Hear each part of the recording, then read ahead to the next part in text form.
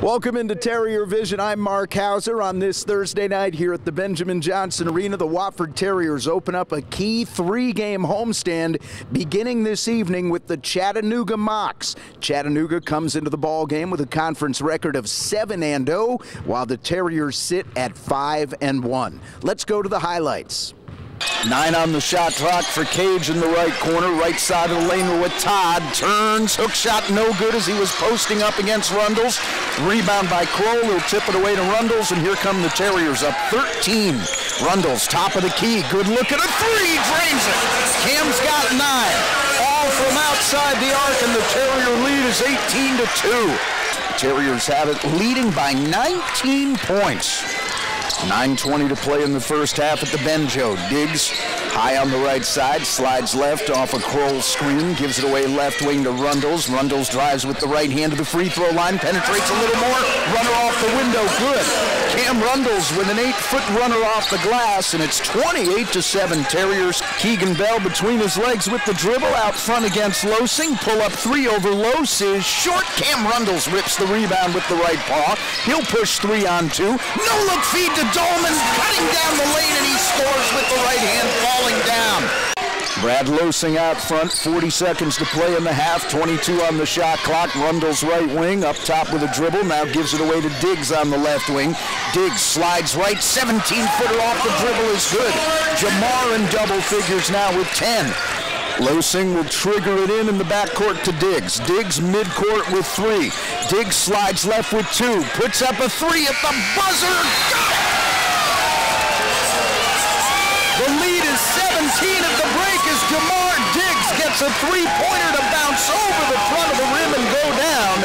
And the Terriers will take a 17-point lead into the halftime break.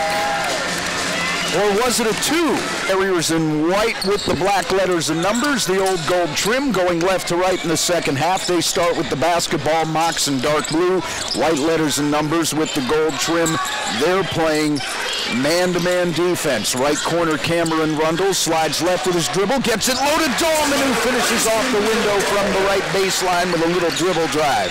On the right wing for the Terriers, Diggs, up top Giltner, left elbow with a pass to Martin, wraparound bounce feed low to Johnson, who finishes off the glass with a right-handed shot. Here's Tim Johnson at the top of the key for Wofford, 1 dribble, high right side now to Dahlman, who backs away with a dribble against Jefferson. That was bizarre. Diggs driving all the way down the lane, switches hands, scores, and he's fouled. Whoa! Jamar Diggs with a pretty move down the paint. Wofford up by 25. Diggs drives into the lane, jump pass left corner, Rundles, three-pointer good, score it, he's fouled, 4-point play opportunity for Cameron Rundles. My goodness, what an answer. Wofford with their best margin of the evening. The Terriers aren't quitting. I mean, they're playing this thing like it's 0-0, and Chattanooga's playing like they're down 31. On the right wing, Jamar Diggs, guarded by Burrows, bounces inside now to Dahlman, fakes left, spins right, shot off the window, good. Dahlman's got 20. And it's 68-35. High right side, here's Kroll. That was so long ago Richard Johnson was coaching the team. Between the circles, here's Losing. Right wing Rundles, catch and shoot 3, down it goes. Oh my, Rundles has 5 trays. High left side, Wagner, top of the key, Giltner. Right wing, Losing. Losing, 1 dribble to the left, now wants to drive the lane. Right corner, Kroll, long 2-pointer, good. A line drive 2-pointer for Kroll from about 19 feet. Taylor Wagner will hold on to the ball, and the Wofford Terriers get a standing ovation. They give Chattanooga their first loss of the year, and it's an absolute thumping. Let's bring in Jamar Diggs tonight. Jamar finishes up the evening with 24 to lead the Terriers to this win. Let me give him the Minnesota boy numbers. Yeah, okay, do that. All right, here's your crew. You Rundles, and Dahlman combined tonight, 69 points on 77% field goal percentage, 69% from behind the arc, 67% at the line, throw in 15 rebounds and 11 assists. Is that good? Thanks for that lucky. We're not that. We played pretty well tonight against a good team, but yeah, I mean they come in 7-0, and you're out to a 15-0 lead. What were you thinking at that point? I think we were kind of fired up. We saw some things in the paper that they said, they felt they were the best team in the conference, because they're undefeated. And the record did show it, but we felt like, coming in here, we are the defending champions. So we just wanted to prove it to them and take care of business. Your final 88-56. We're joined by Wofford head coach Mike Young, and Coach, Chattanooga came into this thing unbeaten in league play, and you just kind of go out and do it looked like everything you asked the guys to do, at least we discussed in the pregame show, the guys went out and executed for you. Doggone it, Mark, you're wrong. We did some things. We talked about that they didn't do, and they're going to hear about it tomorrow in practice. Really? Master the obvious that I am. Great effort. Defensively, that was superb, and what Coach Shulman and Chattanooga what they do offensively is hard to guard. And they really ripped a good Charleston team to shreds on the offensive end. Back earlier in the week, we spent a great deal of time on it, but I just don't think our team could have executed any more crisply on the defensive end, and our rebounding was awfully good as well. Those guys from Minnesota. I'm glad we made a difference tonight. I'll question their willingness to share tomorrow. It's like all those guys took all the shots. They were great. We shared well, but again, defensively,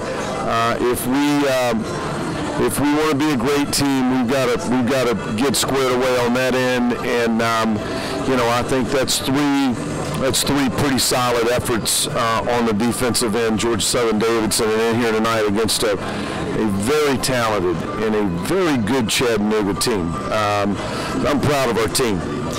I saw Coach Harrison at halftime, and he said to me 3 separate times, you know how he'll repeat himself every now and then. You've seen that. You've heard that. He said, we got to keep playing. Got to keep playing. And, you're up 16 at the break. They had made a little bit of a spurt there toward the end of the first half. You guys scored the first 10 points of the second half. What did you tell the guys at halftime? Just keep playing. Win the half. I referred back to the Syracuse Pittsburgh game earlier in the week.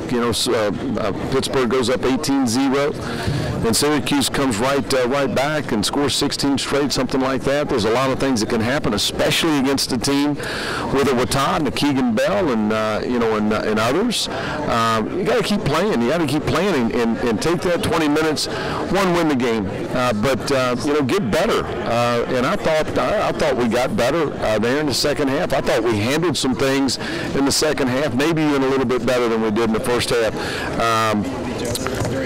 Good win to get. Good win to get. They're going to continue winning a lot of games in our league. It's one of those nights. Everything we throw in the air goes in the basket. I've been on the other side of that. That's frustrating. It's a head scratcher. They'll bounce back. 7-1 with they're really good, and you mark it down. We all know this, so we're going to go up there in a month, and we'll have to fight like a pack of dogs to have a chance to win. But tonight, good night for the home team. All right, Samford comes in Saturday. We talked to Jamar about it. Different kind of offense. Yeah. And Jamar referenced the Air Force game. He said, against Air Force we had trouble with that Princeton type. We didn't guard it well. We didn't guard it well last year when we played them down there. We have guarded it very well. We've got less than 48 hours to get it where we need it, to tee it up, and come in here Saturday at 2 and play again. I can see it. I can see our guys. They're starting to come into their own, gearing up, and we'll be ready to go come Saturday. All right, thank you, Coach.